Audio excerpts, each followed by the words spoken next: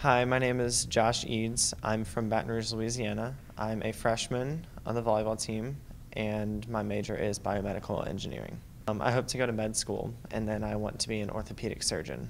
So in high school, we didn't have volleyball as a sport because I grew up in Louisiana and they don't have that. So I only played beach and club volleyball, which didn't give me the full experience that I wanted of being with a team every day of the week.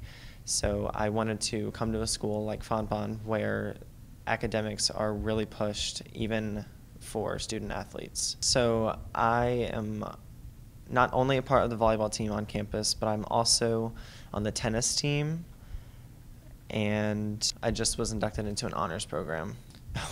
Oh gosh, we have a lot.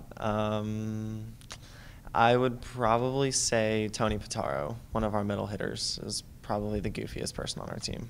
I would love to meet the actress Jennifer Lawrence because she's awesome and I'm obsessed with her. One of my other hobbies was a sport that I've done my whole life. I'm a competitive jump roper. So I've traveled the world teaching and competing jump rope.